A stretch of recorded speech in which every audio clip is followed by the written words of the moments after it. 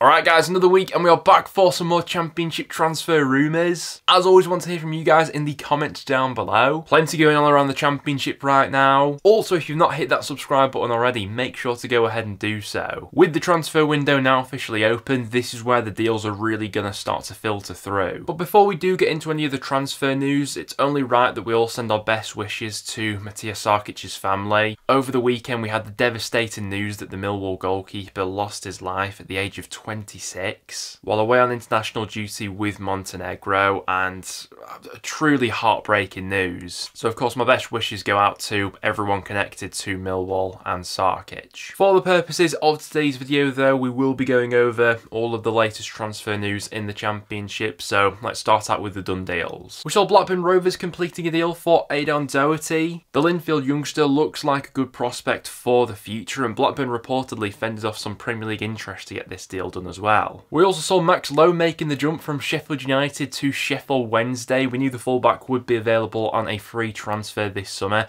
and he's since signed up at Hillsborough. I think if Sheffield Wednesday managed to get him fully fit, they've got a decent player there, especially for the Championship. And another deal Wednesday have got done as well is Ben Hamer signing on a free transfer upon his contract with Watford expiring. Wednesday still in the market for another goalkeeper. You'd imagine Hamer would be coming in as that sort of number 2 option to push the number 1. Portsmouth snapped up a deal for Jordan Williams on a free transfer upon his contract with Barnsley expiring. Quite like the look of that deal. Obviously we've all seen him in the Championship previously, capable of playing as a right centre half or probably in his more preferred position as a right wing back. Plenty of pace to burn. I think that's a nice pickup from Pompey. A very interesting deal. We saw Borough get a deal over the line for Delano Borgzog for an undisclosed fee. Now the Dutch forward spent last season on loan with Huddersfield Town, and it was an interesting loan spell to say the least. He had his ups and downs during his spell with Huddersfield, maybe a little bit inconsistent, but I think that's a given when he was part of that side. Definitely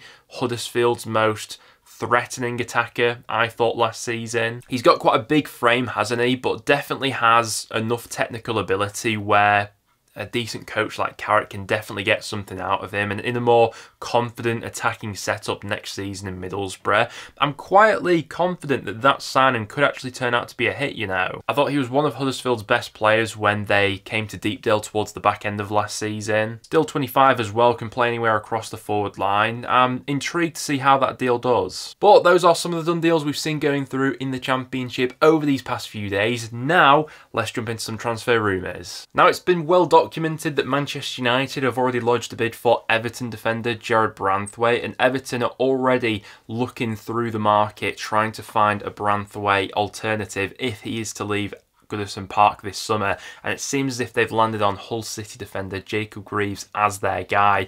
Definitely think stylistically there are quite a few comparisons you can make between Branthwaite and Greaves. We've said it a few times on the channel so far, but one of the best defenders in the Championship last season. Thought he was absolutely brilliant when Hull came to Deepdale towards the back end of last season. Really commanding defender who's got a good ability on the ball, left-footed as well. Hull have already said that if they do get an acceptable offer for him, they won't stand in his way from leaving this summer and making that move to the Premier League. So if Everton do receive a big chunk of change via selling Branthwaite, I can definitely see the legs in that rumour that they would go after Greaves as his replacement. Interesting story going around about Lee Nichols at the moment as well. The Huddersfield goalkeeper is being eyed by Swansea City. Now, it's no secret that Swansea would like to get Carl Rushworth back on loan for next season after how well the Brighton goalkeeper did while on loan in the Championship last season, but a lot of other sides are expected to be interested in him, and so it seems as if they've sounded out Nichols as a potential alternative. Now, he's still under contract with Huddersfield until 2026. Perhaps didn't have his very best season last year, of course involved in that relegation with Huddersfield, but in years gone by he's definitely showcased an ability where he's proven he can be a really top level Championship goalkeeper. 31 years old now, that's definitely a story worth keeping tabs on. This one could be a really good deal for Leeds United. They're being linked with a move for Spurs holding midfielder Oliver Skipp. Now, Skipp is on a long-term contract at Spurs until 2027, so whether or not this one would be a loan move or a permanent, we'll have to wait and see. But info coming from The Athletic that Leeds United are interested, and I think this one will be a really good deal for Leeds, if I'm honest. Obviously, Skipp already has that pre-existing relationship with Daniel Farke. He spent a season on loan with Norwich City when they won the Championship back in 2021. And I do remember Skipp being really influential that season, for Championship football especially. He can be an absolute game changer, brilliant at setting the tempo, someone to have in that role alongside Ethan Ampadu maybe. He didn't play that much football last season. The majority of his appearances for Spurs did come off the bench, so if he is looking for regular first team football, a drop back down to the Championship would make sense. I'm sure Leeds fans would be on board with that deal. Sheffield United defender Anel Ahmedhodzic is being linked with a number of clubs right now. Italian side Atalanta, the latest club to register an interest in the Bosnia defender. Now, a couple of years ago, during Sheffield United's promotion charge from the Championship, he was absolutely brilliant. A brilliant pickup for the Blades. I believe they got a deal done in the end for around $2 million. Last season in the Premier League obviously didn't go to plan, and with the amount of goals they conceded, his valuation probably took a little bit of a hit on the back of that. Atalanta are hopeful to get a deal done at around 10 to 12 million. It is worth noting that he does have a £17 million release clause within his Sheffield United contract, but seems as if the Italian sides think they can negotiate a deal for a little bit cheaper than that. The likes of Lazio and Napoli I've also seen linked as well, but a move to Italy could very much be on the cards this summer. Gabriel Osho is a player Sheffield United are being linked with as a potential replacement for Ahmedhodzic. The 25-year-old defender is out of contract with Luton Town this summer, and it's been well reported that the Blades are interested in a move for him. However, potential talks with the Luton defender have seemingly stalled as a result of the impending takeover, which is continuing to rumble on. Until a potential takeover of Sheffield United is done, it's unclear as to whether or not the club could get this sort of deal over the line. It's also been well documented that Sheffield United are interested in Preston midfielder Alan Brown, but once again are facing a similar problem here. The club seemingly unable to give Brown a suitable offer until a takeover is complete, which is going to make all of these deals rumble on. And Brown does find himself in a bit of a tricky situation. It's definitely a ticking time bomb with the Alan Brown situation. It still seems as if he's got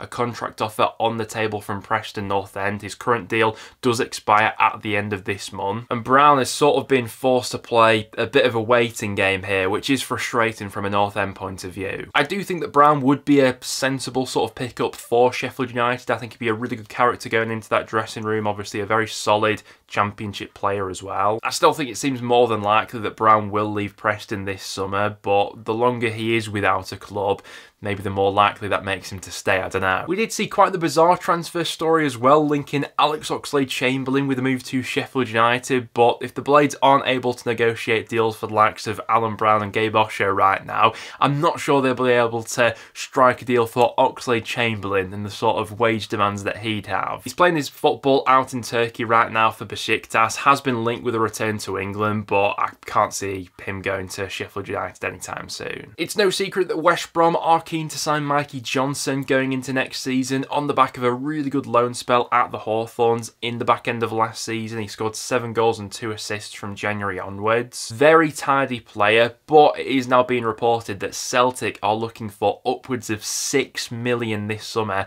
if they're going to be selling him on a permanent basis. I think that loan spell at the Hawthorns definitely upped his price tag. Whether or not any Championship clubs would be willing to put up those sort of figures for the 25-year-old, we'll have to wait and see. Aberdeen midfielder Conor Barron is currently being linked with plenty of Championship clubs, as he's yet to commit his long-term future to Aberdeen. Is out of contract at the end of this month and is yet to sign the contract offer on the table from the Scottish club. You've got the likes of Stoke, Plymouth, Cardiff and Swansea who have all registered an interest in the 21-year-old, but Rangers are also circling as well, and if the midfielder wants to stay in Scotland, he does have that option on the table as well, it would seem. Been plenty of talk about Marko Stamenic and his move to Coventry City. As of recording, the deal is yet to be officially announced, but seems to be close. 22-year-old holding midfielder is currently playing his football in Serbia for Red Star Belgrade. Seems as if a deal to Coventry is getting closer. But there you have it, guys, a quick update from some of the latest transfer rumours that I've seen going around the Championship. As always, any other rumours that we didn't mention in today's video, make sure to get them in the comments down below. If you're not already, make sure to go ahead and hit that subscribe button. This is your best place to stay informed with all the news going on around the EFL Championship. But other than that, thank you very much for tuning in, and I'll see you all